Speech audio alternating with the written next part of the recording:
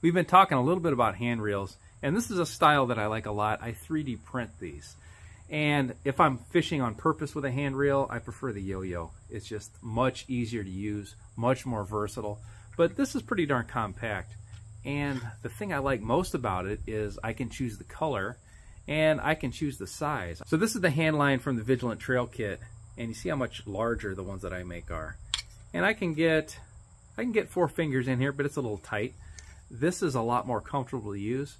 If I wanted to get it into an Altoid size 10, or if I had a specific pocket, even a shirt pocket that I wanted to make this for, I would just reduce the size of the print until I had it the size I wanted.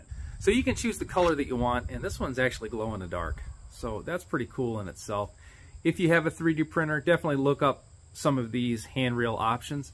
If you don't, you probably know somebody that has a printer. These are inexpensive to make, and they don't take that long to print.